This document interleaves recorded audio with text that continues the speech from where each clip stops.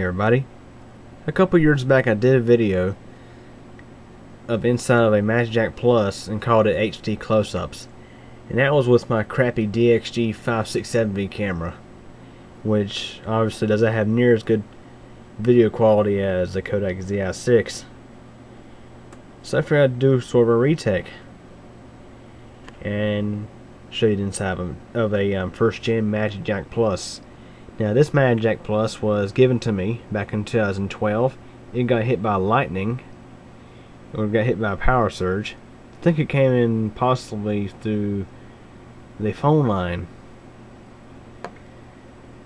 Perhaps this guy was plugged into the house wiring and the house wiring was not disconnected from outside, and I'm guessing lightning came in through the telephone line and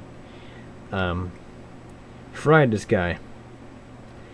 Because basically you could barely hear audio, and you could, with the telephone connection, you could barely hear audio coming out of this thing, and it did not hear tones from your phone or nothing like that. Basically, I think you'd hear a slight dial tone, but it wouldn't do nothing else.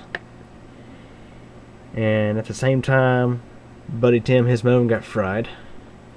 so yeah, lightning came in, I believe, through power lines, maybe through telephone too. But anyways, that being aside, now that I've introduced you to this, let's go ahead and have a look inside here. Now basically the magicJack Plus, the way it's different from a standard magicJack, and here's a standard magicJack. Now I'm not going to open this guy up because, you know, you can see in through the window, and you can see that you have your RJ11 port here. You have some capacitors.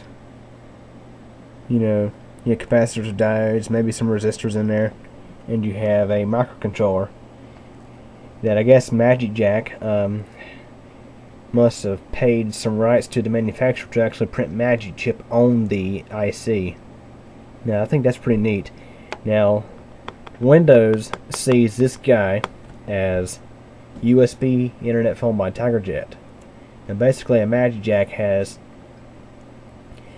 let's say a mini sound card, and the way this works is it acts as an audio adapter for your telephone to work with your computer, and the magicJack software on your computer does the rest of the work.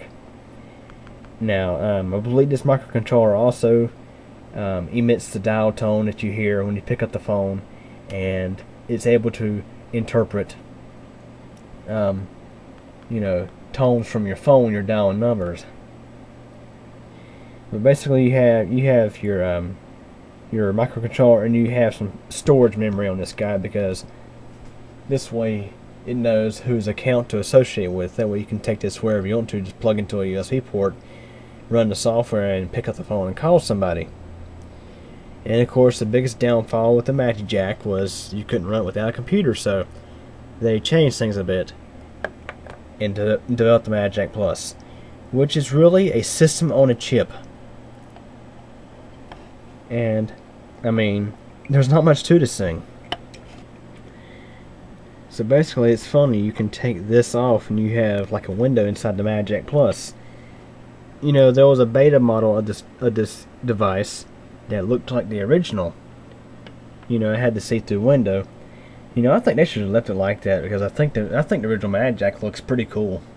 I mean, it's all shiny and pretty and all that stuff. But basically, what they did is they moved, you know, the setup here to here, but they changed some things. It's now 100%, you know, a system on a chip. You have your microprocessor there. It's a Tiger 880A, and there's a website there. It's called www.tjnet.com.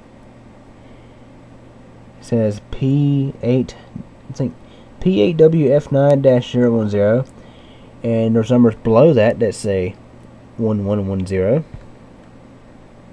Get you a zoom into that.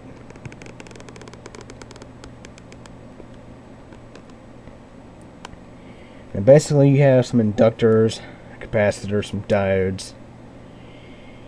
Have your interfacing to a USB port, some LEDs, isolation transformer for your Ethernet connection, which is right there. You have an isolation transformer for, well, really, yeah, isolation transformer optocoupler for your RJ11 port for your telephone. And I mean, there's not much more than that. I mean, this microprocessor here, it knows how to work without the computer, and it can also more or less work in compatibility mode, where it can actually run like a standard magicJack. But this design here is what makes the magicJack Plus work so much better than standard magicJack when it's not hooked to a computer.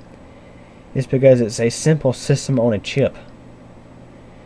Unlike a magicJack connected to a PC, in that case your processor and your computer's having to do like 100-something other things depending on how many processes you have.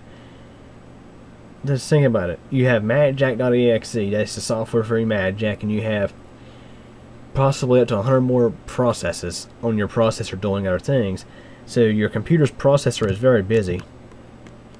Whereas on this guy, the only thing he's really had to worry about is making your phone work. So yeah,